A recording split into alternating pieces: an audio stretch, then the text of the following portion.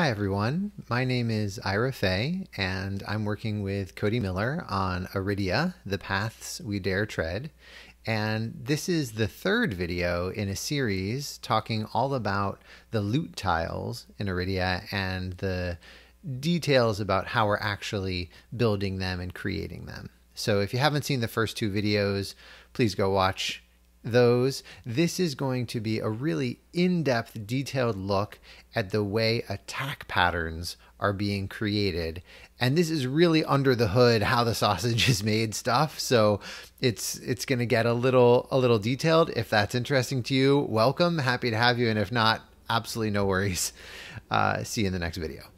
Okay, so what are we looking at here? This is the spreadsheet. I have set it up to be an example for the attack patterns, and I'm assuming you've already watched the other two videos, so you have a sense of why I have this spreadsheet and what's going on with the attack patterns. If we look at the examples I set up, the thing to realize about the attack patterns right now, and this could change if needed, but the way the attack patterns are set up right now is that you should imagine a 3x3 grid of where the damage points could go. And so in my mental model and in the numbering I've used on the spreadsheet, we're using the keypad for a keyboard.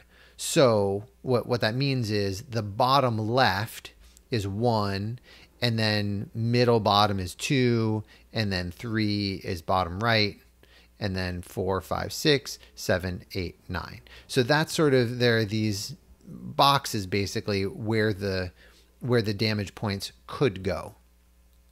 So what are we looking at here in the spreadsheet?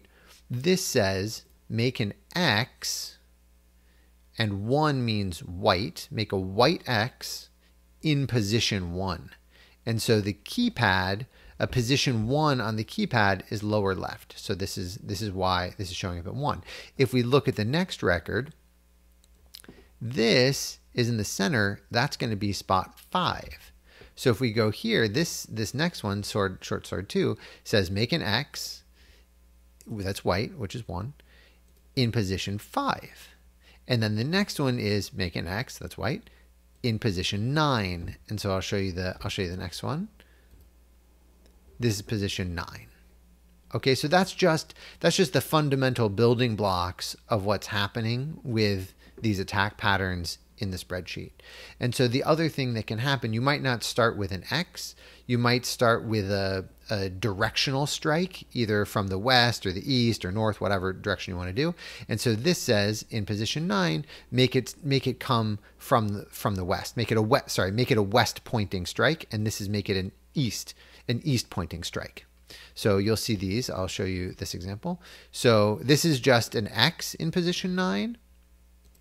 This is west in position 9, and this is east in position 9. So that lets us build a ridiculous number of permutations of different attack patterns. I'll show you the ones that were featured in the previous videos. Again, these are all just placeholder, but just so you see a sense of it. This is 3 points of damage, one at position 4, another at position 5, another at position 6. And those numbers that I'm referring to there, you have to imagine a keyboard keypad, like a numpad that you use to type in. Okay, so let's look at that in the spreadsheet. You can see this is position 4, position 5, position 6. And I want to match the threshold. So, we have thresholds here of white and gray and dark gray. And so that's what these colors match up to, depending on how high of a result the players get. So this is the 1, and this is just the naming convention that I made for the file names.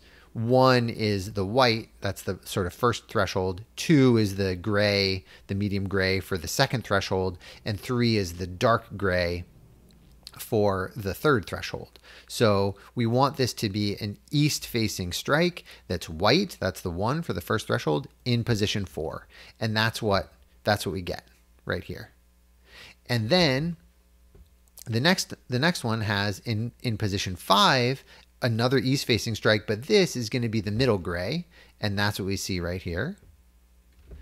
And then finally in the 6th position we have an east-facing strike that's the darkest gray. That's what that 3 is. So we see that there. All right, so let's look at the next one. This is the attack pattern. This was also shown in a previous video. So it has 2 white east-facing arrows. Then this is a level 2 threshold, another east-facing, and then a south-facing arrow that also happens to be piercing damage. So let's look at what happens there in the spreadsheet. So again, east, white, that's the 1, and 4 in position 4. Another east 1 in position 5. This is east threshold 2 in position 6. And this is a south-facing arrow that's piercing damage in position 3. So with that, we can basically build any sort of damage pattern we want. So if we want to just, for example, try to make a new one right now, I'll just do it on camera live. I have not practiced this. I'm just going to show you what my workflow would be like, or Cody's workflow would be like if we wanted to create another pattern. So let's imagine a Y. Let's imagine a Y shape where the first point of damage is in the very center. The second 2 points of damage will be the up left and up right.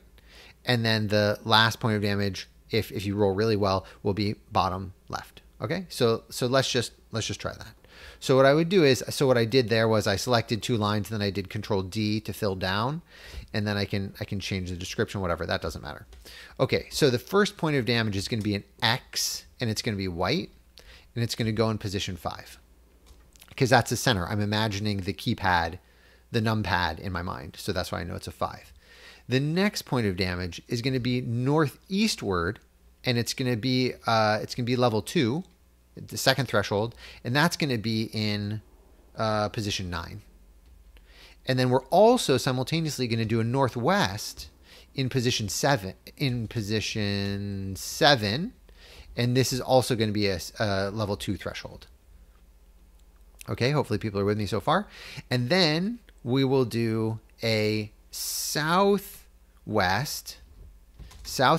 in position, that's the level 3 threshold, in position 1. Okay, and we won't make any piercing damage there. So that's how long it took me to build that attack pattern, which I had never thought of before. I just said a Y so that people could envision it in advance. And then what I do is I save this, and then I export it as a CSV, which is a comma separated values or comma delimited. And then we have to update InDesign to say, okay, yep, you have a new version of the file. So I close this. No, I just saved it. Excel, thank you. And then I go over here in InDesign and says update data source. So I just update it. Now it has read the new version of the file, which I just saved. I preview it, and we can see if things went right and I properly imagined that Y, we can see the Y. So this is sort of a Y shape. That's what I just built on camera, having not practiced it. So you can see that's pretty fast. And then if I want to take this and I want to add piercing damage because we leveled it up, let's just do that too. So I'll open up the Excel file again. I'll do another version of it. This time I'm going to make, I don't know, a bunch of piercing damage. So this will be piercing, and this will be piercing, and this will be piercing. Okay, so I just added a bunch of piercing damage. It's super fast. I save it, and then I export it.